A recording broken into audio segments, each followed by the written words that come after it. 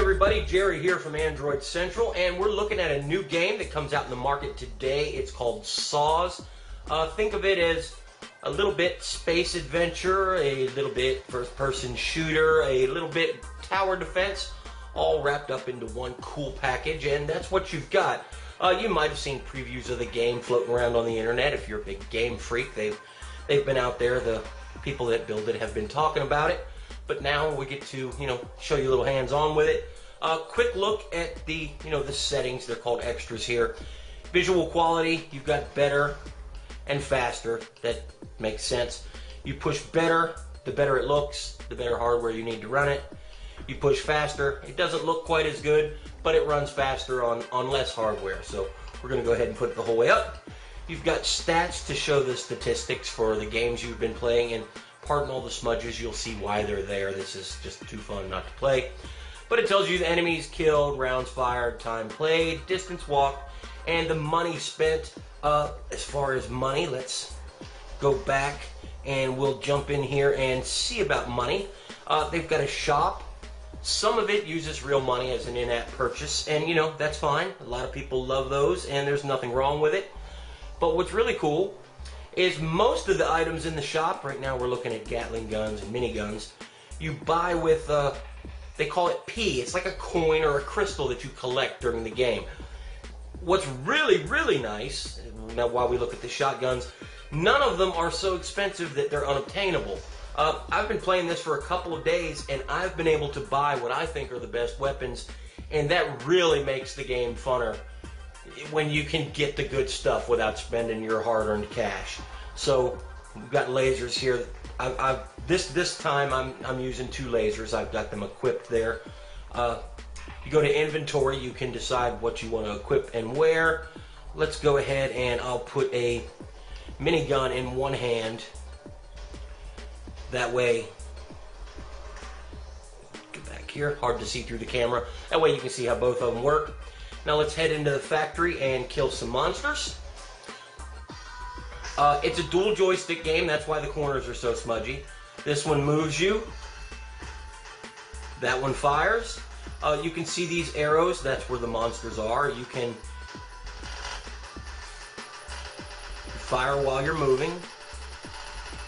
And you see they each dropped a little thing here. You run over it and that increases your points. Let's move up here real quick. Crystal under attack.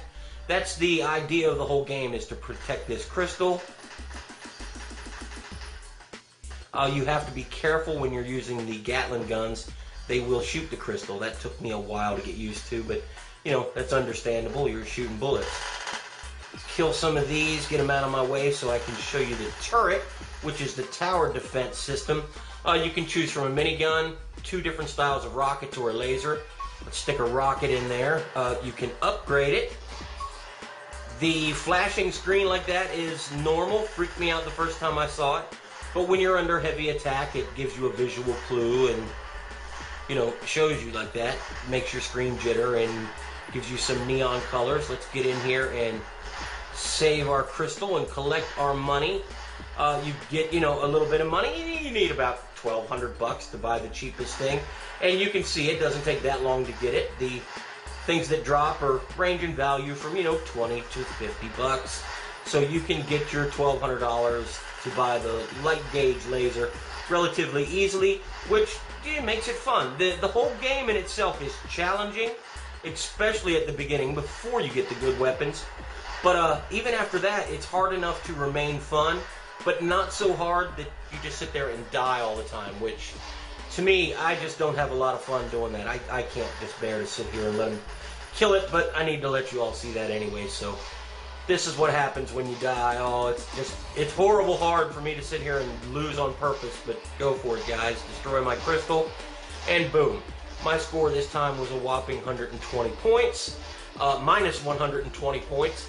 But, it's not hard to get a relatively decent score. I'm sure give it a week and some of you guys will be scoring in the hundreds of thousands like you do on games. We just wanted to give you all a quick look at it. One other thing I want to show you, I was playing in a, survival mode. It's, you pick the spot and the monsters just keep coming. It's also got campaign mode, where you move through each individual level, and each one is a little bit harder than the next. You start out in the factory, and at level 1, you can see we're dealing with 2 monsters at first instead of 20. Other than that, it's the same. You've got your turret down here. Go ahead and give it that, and you've got your weapons, the same thing. Same shop and inventory. Everything else is identical. Back to the game. It's a load of fun. We will have a download link in the post. Be sure you check it out, and we'll have fun playing it. I'm sure you'll have fun playing it too. Oh, get away from my crystal. And I will talk to you guys later. I've got monsters to kill. Bye.